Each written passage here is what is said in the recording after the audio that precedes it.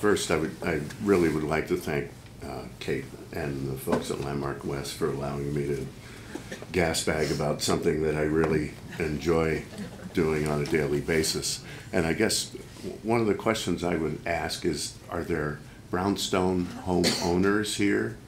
Any? All right. My thoughts and prayers are with you.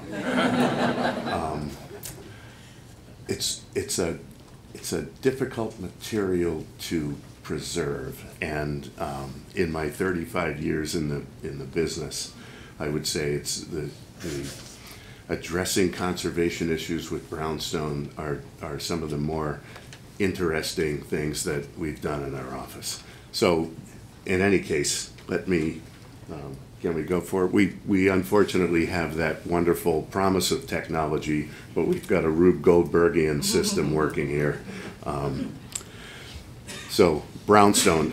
When we're talking about brownstone in New York City, we're essentially talking about Portland, Connecticut brownstone. Portland, Connecticut actually was called Chatham before they started really hauling a lot of stone out of the ground, and at which point they determined that they would change the name of the town to Portland because Portland, England had some fantastic limestone. In any case, Portland, Connecticut stone is the most prevalent stone used in New York City and actually on the East Coast. The 1880 census determined that 90% of the stone buildings in New York City were constructed of sandstone, and 80% of those were constructed of brownstone. In Brooklyn, 90% of the buildings were constructed of brownstone, and this, of course, was from the 1850s into the 1890s, the Gothic Revival period. However, in the 18th century, there was a considerable amount of stone used as trim. This is a building in Newport, Rhode Island. St. Mary's Church in Newport is also constructed of brownstone, but it was essentially used as trim. They were taking Portland, Connecticut brownstone out of the quarries in the mid-18th century. And here in the city, 1766, St. Paul's downtown was built of Portland brownstone. Church of the Ascension, one of our long-term clients, this is a Richard Upjohn building, 1841 in Manhattan. And Trinity Church, of course, is another Upjohn church in 1846, was constructed of Portland, Connecticut brownstone. One of my favorites is the Cooper Union, which I'll have a little tale about this later when we talk about how this material disintegrates. Cooper Union was also clad in Portland, Connecticut brownstone. Now, where does this stuff come from? When the folks at Landmarks West asked me to speak about this, one of the things they asked me was to talk about the deterioration of it. And to understand the modes of deterioration of stone, you need to understand the origins of it and essentially how it's formed and what it's formed of. So essentially the Portland, Connecticut brownstone that we get to play with is from the late Triassic, early Jurassic period. That's 200 million years ago. And it is a sedimentary material, which essentially means that it is laid down, gravity pulls it down into layers, and it's metamorphosed into a stone.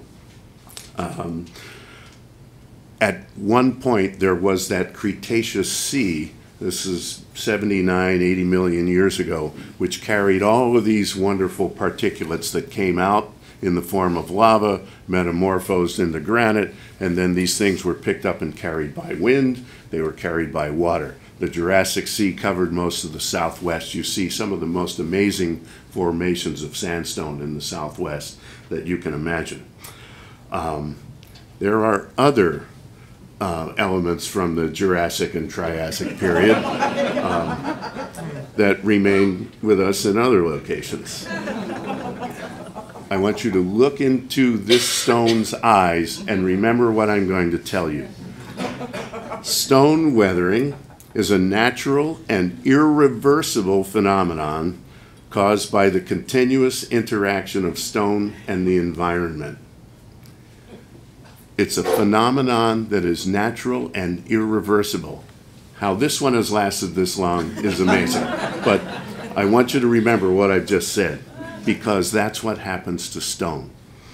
So, again, sandstone's a sedimentary clastic stone. Clastic means that it wasn't formed from organic materials. It was formed from inorganic materials, essentially quartzite, feldspar, things that were metamorphosed, mixed up in the wind, mixed up in the water, and then deposited in layers in other areas. You know, unlike limestone, which is essentially calcium from sea creatures, from shells. This is a completely inorganic material. I'm not going to bore you with this one too much, but there's our sedimentary stone. We start out with magma and lava. It gets metamorphosed into igneous rocks. They get ground up. They get played around with by water or air, and they get laid down in sediments. And that's what we're left with. Now, our sediments of graniticious material are cemented essentially together by either calcareous material or by clays, very, very fine pieces of clay material. And what we get to play with is from a wonderful formation that runs down through, actually starts up in Massachusetts with East Longmeadow brownstone, runs all the way down through Newark. There were quarries in Newark. They're covered by housing projects now. There are several buildings in New York that use the Newark basin material. But what we mostly play with is the brownstone from Portland, Connecticut. There's an old image of the quarry, and in that quarry you can see in the background essentially the outcroppings of the brownstone. It's estimated that in the 1880s over 5 million cubic yards of sandstone was quarried from the Portland, Connecticut quarries. Again, you can see the sediment layers. One of the great things about the sediment layers is that that natural nature of the stone to lay down in layers makes it much easier to quarry the stone in horizontal layers and get sheets of what eventually became veneer on the buildings that we're looking at. Very few of the buildings that are created of stone are large bearing wall stones. They're veneer on some other sort of backup. In this image, and I hope it's clear enough to you, you can actually see the sediment layers. This is a sample that we got from the Portland, Connecticut quarries, which were reopened a couple of decades ago, stayed open for a while. Portland, Connecticut supplied the redo for the Cooper Union building. But it's essentially a layered stone, and that becomes very important in understanding the performance of this material. Why is it brown? Well, there is a compound called hematite, which is a byproduct of limonite when it reacts with the atmosphere that causes it to oxidize. And when that material oxidizes, it turns into a ferrous material, which turns it brown. And one of the things that you will see, even in the Portland, Connecticut quarry, and I think I have a good slide showing some real variations, within the same quarry, you can get several different appearances of stone. You see in the upper right, there's actually a lot of mica in that particular sample. And the mica is what, when you look at a brownstone building that hasn't been covered with the smear of stucco, you can actually see those wonderful, sparkly, diamond-like appearances of the stone. So all of these samples came from the same quarry. This is important to understand because when you're dealing with the stone later on, one of the things that you have to understand is you might be dealing with a part of the quarry that did not have great stone in it. So this is sandstone from Haverstraw, New York. Each one of these pieces, I mean, remarkable difference in the color of these things. They all came from the same quarry in Haverstraw, New York. Part of the vein that came down through Connecticut, but quarried out of Haverstraw. So, during the 1850 to the 1880 period, it was called the Brownstone era, and there were 1,500 men working in the Portland quarries. And when you consider the size of the town of Portland, that's a very large sector of the population, 1,500 men working in these quarries. There was a fleet of 30 ships that was continually bringing brownstone down the Connecticut River. As I said, most of the stone found on our houses is veneer, and what that means is sheets of brownstone that are sometimes 6, I've never seen them more than 8 inches thick. And that's important to understand too, because that affects how and to what extent we can use the stone again or need to replace it. So, how do we get from rock in the quarry to the stone? And Andra was very prescient in asking me to sort of explain how these things come about and explain about the workers in these quarries too, because it really was an amazingly arduous type of work, very dangerous. You can see this looks like it might be sort of a miniature town, but when you look at the top of the quarry, you can see a house up there. You see how far down into the ground they were getting this stuff, and all of this stuff was being quarried and hauled out by hand.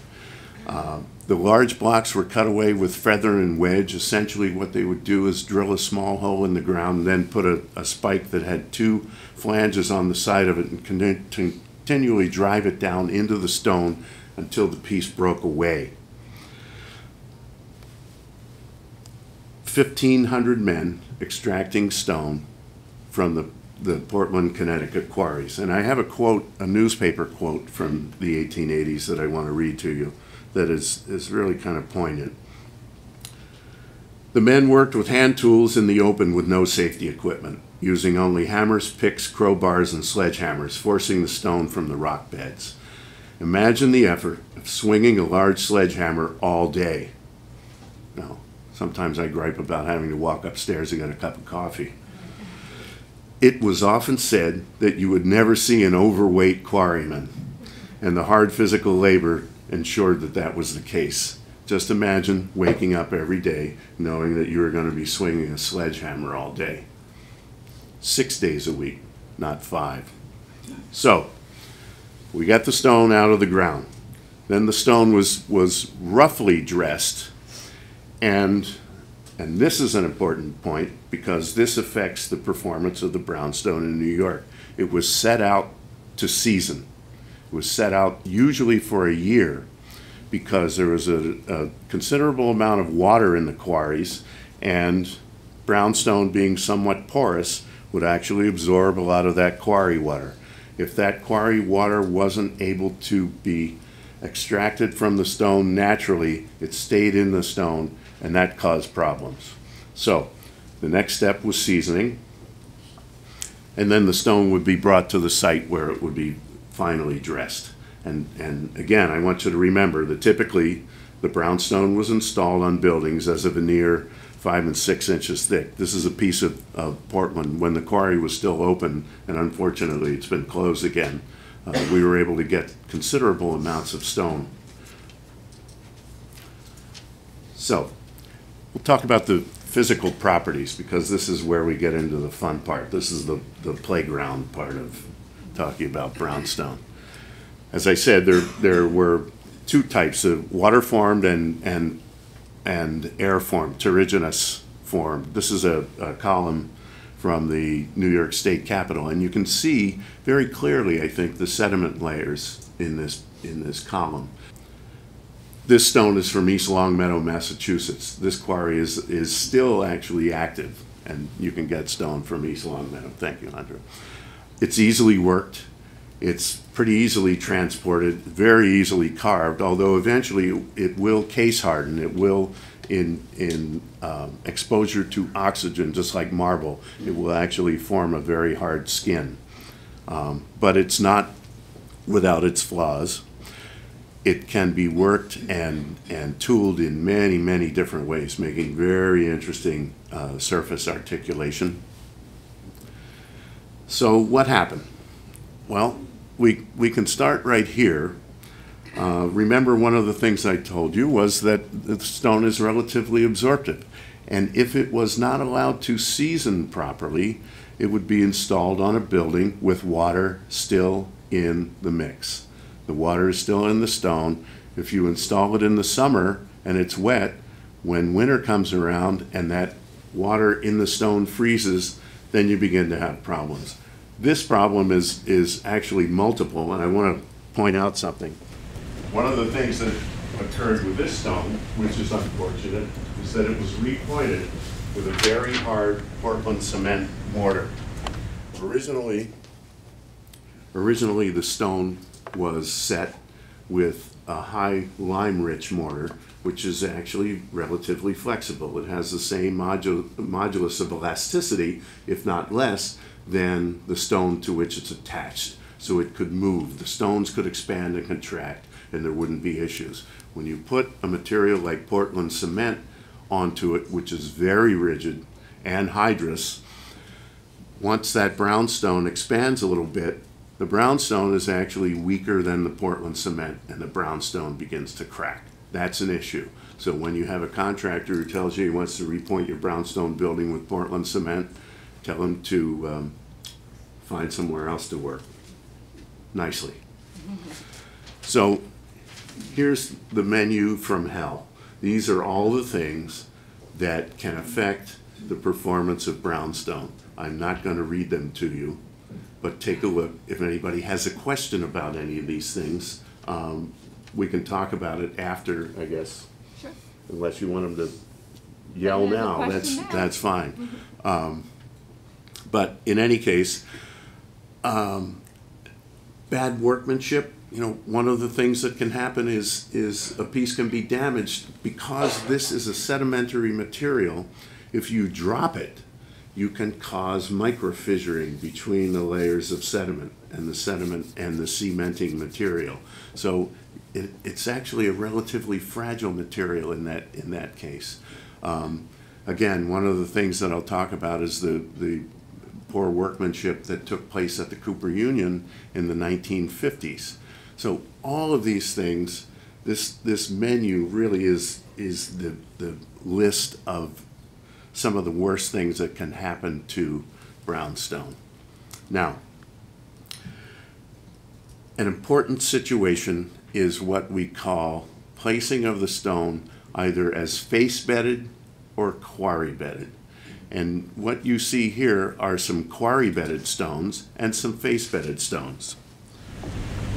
Quarry bedded stones are those that are set on the building with the same orientation that they have in the quarry. Face bedding, although it's cosmetically nicer looking, involves the setting of the stones so that those sediment layers are facing the exterior of the building. The stone is weaker in this orientation, of course, because it's got very high compressive strength, very low tensile strength. In this situation, those sediment layers are actually being asked to support weight from above. That becomes an issue, among other things.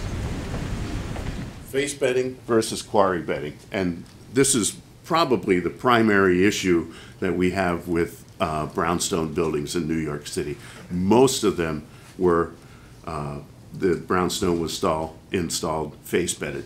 Here's a little illustration that I tried to give for you. I hope this explains. And one of the other issues, of course, is that water coming from above and water being introduced to the stone through capillary action actually then can get between the layers of sediment, and it can affect the cementing material.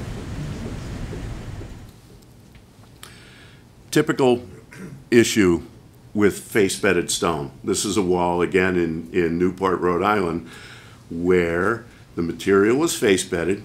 It began to delaminate because at the bottom, because of capillary action bringing water up through the stone, and extremely inappropriately, what this owner did was apply a Portland cement base to try and keep the water out. Well, all that does is make all the water go up behind it. So he actually exacerbated the condition by installing a Portland cement base here.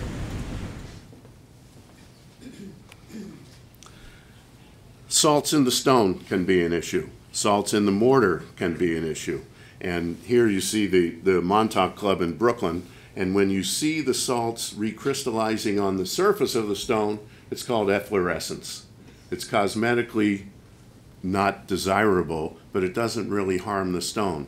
Where it can become a problem is if the salt in the stone, through either case hardening of the surface or any other situation, when the salts that are super saturated in the water in the stone then dry out behind that case hardening, they'll pop the surface of the stone off. That's called cryptofluorescence. You have efflorescence on the surface, cryptofluorescence beneath the surface. As I said, brownstone is absorptive, it's porous and absorptive. When the stone is carved, there's much more exposure to the sediment layers as you go around contours, and so it's almost rare not to see carved brownstone that hasn't had to have some kind of repair over the years. Some of the other things that occur, of course, acid rain. In the 1880s up through probably the 1950s, we were burning coal. Coal has sulfur. When the sulfur rains on a brownstone building, it creates acid. When the acid is absorbed into the stone, it causes delamination like you can't believe. This is the Church of the Incarnation. All of these stones had to be replaced. Soil, dry soil deposition. It doesn't seem like a major issue in general. Okay, it's dirty, so what? Well, what that soot does is then attracts acidic materials from the atmosphere, and when it gets rained on, it absorbs that material, and then that causes disaggregation of the material on the wall. Biological issues. When there is moss or lichen on a piece of brownstone, that gets absorbed into the pores of the brownstone. The digestive process of lichen and the digestive process of moss creates sugars, which are acidic. And those sugars in the pores of the brownstone begin to enlarge the pores. They also expand, and they can pop the surface of the brownstone off. Another menu of the biological actions that can affect. When I say higher plants, I'm sure we've all seen trees growing out of wash surfaces on brownstone buildings. It's just amazing. And I threw animals in there just because I hate squirrels. So, people who know me know that one of my favorite quotes, and I don't know where the origin of this is that the two worst enemies of historic buildings are water and stupid men. And in the stupid man category, I've already explained a little bit about the water. The stupid man category, one of the things that I mentioned earlier was the Cooper Union. In the 1950s, they did a restoration of the Cooper Union, which involved retooling most of the surface of that building with jackhammers. Not by hand, but with jackhammers. And what those hydraulic jackhammers did, and those air jackhammers did, was cause a considerable amount of micro-fissuring of the remaining layers of stone. Remember, if you bash on something that's layers of hard material joined by softer material, something is going to give. And so what they actually did was exacerbated the condition on that building by using jackhammers to retool it. Thus, 30 years later, the building had gone for 100 and how many years before they had deterioration. 30 years later, they had to redo the whole thing. So, you see on the lower right-hand corner, again, a stucco patch on a building. This is an East Longmeadow brownstone building that's been patched with Portland cement that has been pigmented. Well, if you attach a piece of material that's completely anhydrous, won't absorb water, won't let water pass through it. Then when water gets into the stone around it, it can't evaporate this way, so it's going to find other places to evaporate. So we end up, again, exacerbating the condition by performing a repair. Again, more face-bedded stone. This at the base of a building, all of the deterioration that's occurring here is caused by capillary action of water being sucked out of the ground into this stone. Salts, again, capillary action from splashback on the sidewalk, and when you introduce de-icing salts to your sidewalk, what you do is create a new problem. You create a new path for salt to enter the different sheets of the brownstone, thereby causing delamination of the stone. So just something as simple as de-icing your sidewalk can cause problems with this. Salt gets into the pores, salt recrystallizes. As it recrystallizes, it expands. Kiss of death for any kind of soft stone. All of the issues with this column base are water-based problems. So, swelling with water. Of course, once water gets into the material, and if it gets into a clay binder, everyone knows that one of the great materials is that we use for waterproofing cellars and foundations is bentonite. Everybody heard of bentonite? It's essentially clay between two layers of a fibrous paper. Once clay gets wet, it expands. So if you have brownstone where clay is the binder between the layers of the igneous stone, when that clay gets wet, it expands and causes delamination of the stone. If it's face-bedded stone, you're losing the surface of your building. Freezing water, of course, water expands up to 6 times its original volume when it freezes. So we know that brownstone is porous. We know that it's absorptive. So when water is in it and it expands, we start to lose the surface of the stone. Construction details. There's a nice mild iron cramp holding 2 pieces of stone together. And of course, what happens when iron or steel gets wet? It corrodes, it expands up to 7 times its original volume, and when it's next to a piece of nice soft brownstone, we lose the brownstone. So, here we have our buildings. They're constructed with a stone that is relatively fragile. Every issue that I've mentioned can affect our buildings. Inappropriate treatments. Again, this is a surface of a building that they've sort of tried to make it look like the Lafitte blacksmith house in New Orleans that has the faux missing stucco.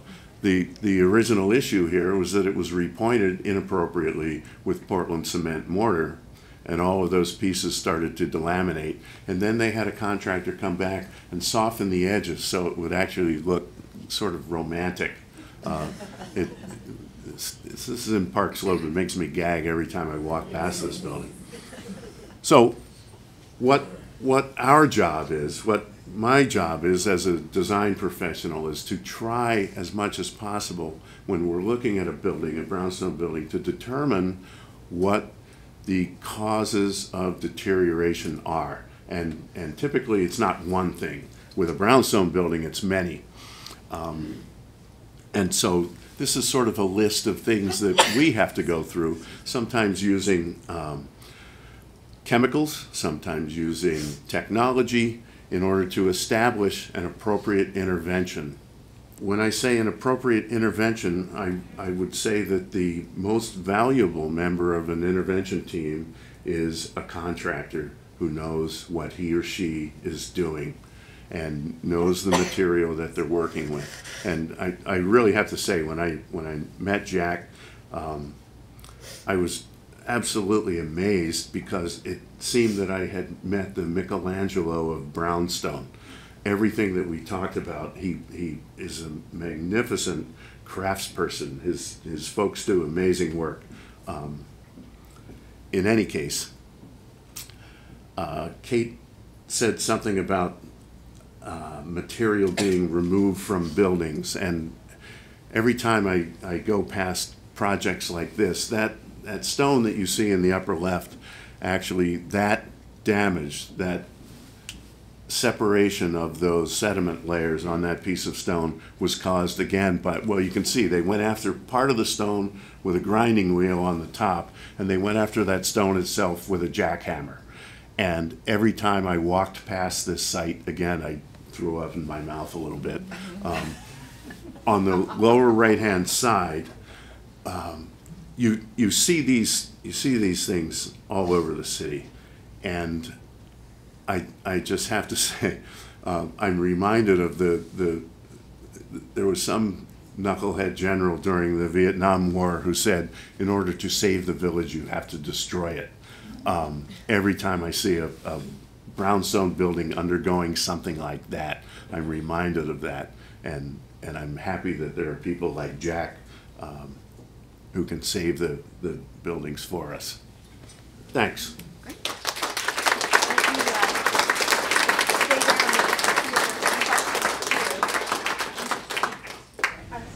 Question is to what role does the Landmarks Commission play with the fact that you are as knowledgeable and as curious as we would be in knowing that the commission is preventing the work of a contractor that does poor work.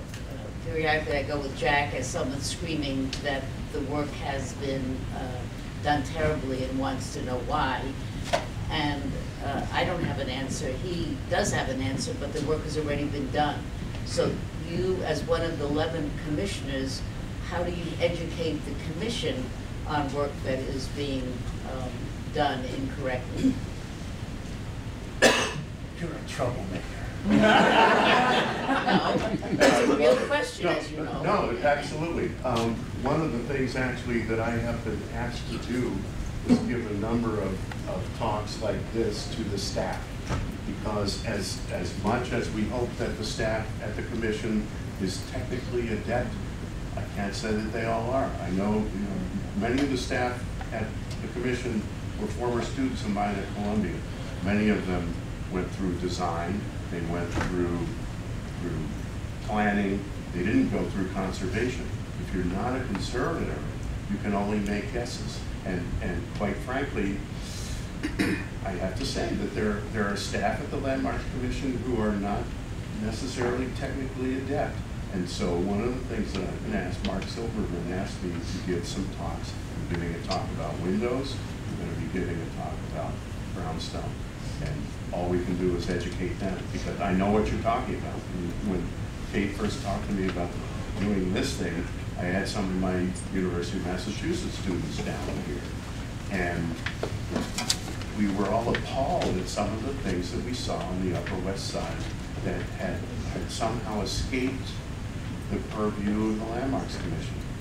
And if you ask Mark, by the way, you recently met with Mark, the staff is wonderful. I'm not saying they're not wonderful. No. The truth of the matter is they just aren't educated. Right. So they allow. And I know the materials, I know all the toys, I don't know policy. And so the real responsibility, as far as I'm concerned for the LPC, is that every staff person have some kind of technical exposure so that they're not just guessing. Thank you. I hope it works. You. I do too. I consider it my responsibility, actually. And I consider it your responsibility too. I recently did a talk with them about metals, because they were talking about, we're going to have an ADD moment here. They were talking about what pressure was appropriate to use for water blasting of cast iron. No pressure, no water is good on cast iron. Once you remove the paint on cast iron, it begins to rust immediately. And if it rusts while it's still wet, then you've got a completely hellish situation on your hands.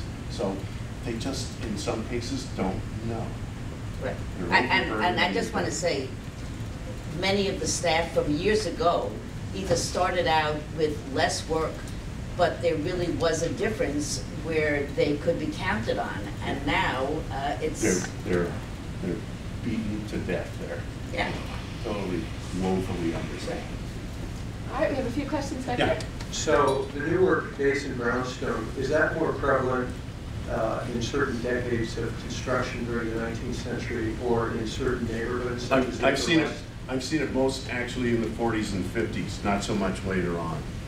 And it's not great stuff either. I'm sorry? More prevalent in certain neighborhoods than others? Well, because essentially we were downtown in the 1840s, and most of the stuff is in that area. On a number of projects, I run into ancient layers of paint baked on and really tightly adhered to brownstone. And there's always a judgment call of, can it be removed? The health benefits versus the damage in removing it.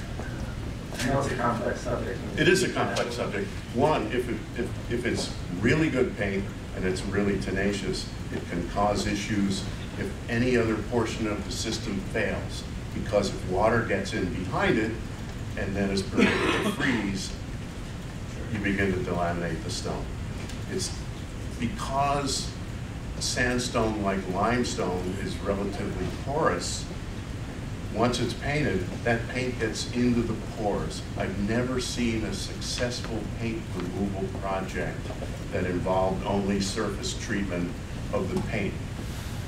You have to rehome the surface of the stone because there's always going to be some paint in those pores in the brownstone. You're going to have a surface that's not cosmetically beautiful. So it's chemical and hand tool removal and that rehoming. Essentially. Thank you. Sorry. Yeah. Michael, you said most of the stone that you did was in Portland, Connecticut. Yeah. Are there any telltale characteristics about Portland, and where was other stone coming Yeah, from? pretty much everywhere you look, it's Portland. Actually, everywhere you look in New York City, 90% of the time now, what you're looking at is stucco, because they've done the schmear, you know, the giant smear of Portland cement, and then it's painted, or they put another brown stucco over it. Sometimes they carve joint lines in it. Sometimes they don't even bother to do that. The Newark stone is typically, you're able to discern that because it's a much pinker, a uniform pinker stone. The East Longmeadow is a very orange stone. So yeah, visually you can do it. Ultimately, if you have some that are similar, you got to put them under the microscope or do SEM analysis of them. We have a brownstone basement. What is the best My way? condolences. Yeah, thank you. I think it's too late. What's the best way to deal with the water? You're talking about your foundation? Yes, the floor below the ground, the garden floor. You're completely underground. Yeah. Jack. How's that IRA? Oh. The best way to deal with it is to excavate where you can on the exterior and install a waterproofing membrane on the exterior. Nothing you can do to the interior is going to help you keep water out. It needs to breathe into the basement. Sorry? It needs to breathe into the basement You area. need to keep the water that's coming in from the exterior out of the stone. And there's going to be water that's being sucked into the stone through capillary action too. You'll never be able to stop that unless you undercut the foundation. Yeah. Yeah. Thanks. I'm sorry. I work for the National Park Service, and here in the city we have a few of our own brownstone buildings. Yes, you do. And brownstone sculptures and other things. And we started a high school to try and educate the future contractors and craftspeople about Thank you. these issues. You're welcome. Question? Is it working? Yeah. Sorry. What efforts are you doing to educate contractors, giving them the benefit of the doubt that they are trying to do the right thing? What are you doing to educate them, but also the homeowners when they hear Portland cement or stucco? At least those words become a point of further conversation or further clarification about them saying, okay, so we use the Portland cement.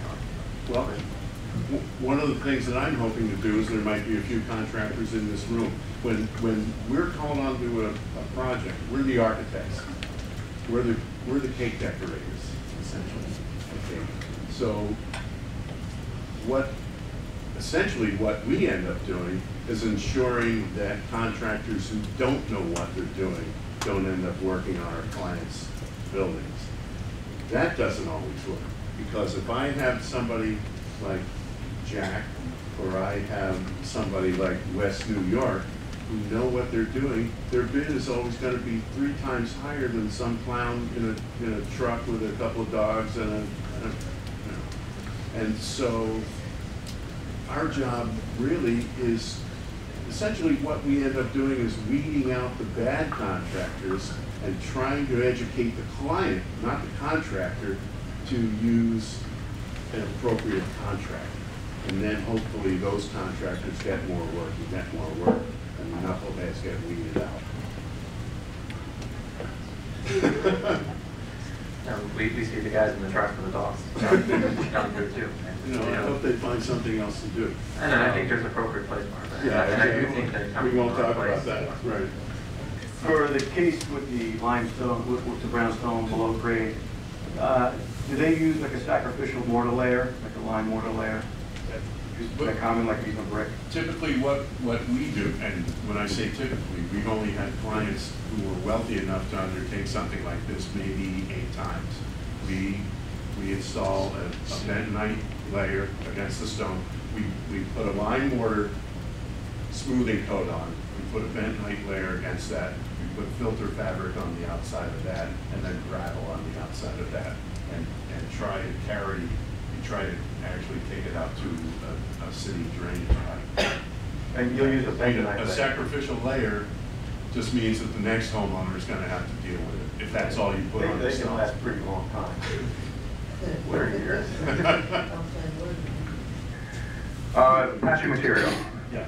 Okay, when you've lost so much material, say 2 or 3 inches off the face of the brownstone, I know you mentioned the Portland patching material that had, does not absorb the water, does not allow the water to pass through, so everything else around it deteriorated.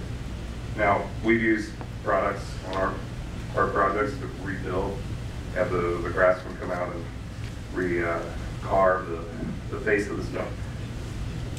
Not to push any materials out there, but what's your feeling on patching and rebuilding the brownstone so that you don't lose We do it. the integrity of the building? We use composite materials, and I wish I could give a 3-hour talk on this. When we did the Church of the Incarnation, for example, we had that's Haverstraw stone, and we couldn't find that anywhere. We ended up getting a bridge abutment from New Jersey and using that for stone replacement.